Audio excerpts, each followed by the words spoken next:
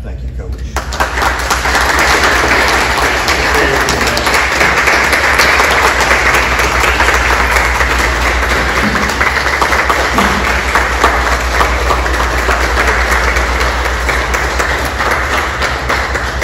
First of all, let me say, I just want to thank, I've given 12 years of my life to this, as we all have a different number of years, and I felt it's important, and that's the reason I've tried to do this. My family's made it harder on me by all of them being here tonight. They've been such great supporters and helped me and done everything they could to, down through the years, but the people that up our way have been good to me, and they haven't made it hard on my family. And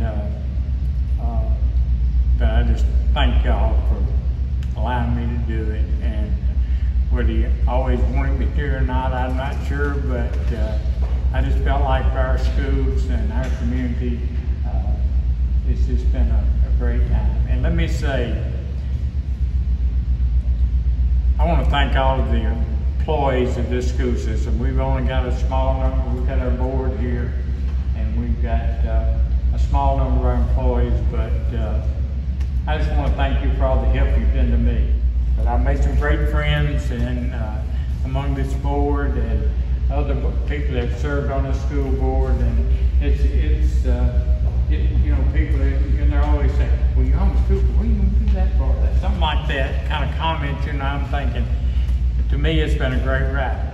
The people of the community I'm sure they haven't always agreed with me in our, and that's just like life, but people have been so good to us, and the people I've worked with have been so good to me, and I just want to thank you for having the opportunity. And I just want you to, we've gotten things, I feel like that in the last 12 years we've accomplished a lot. And I'm proud of those years. And all that, our employees are responsible for all that, and I understand that. But I'm just glad it happened on my, I was a part of the watch. And good things have been done, and I just want them to, I just hope it gets better and better for our school system. That's all, that's important to me. And I'm going home, and I just want to wish you the best. Thank you all.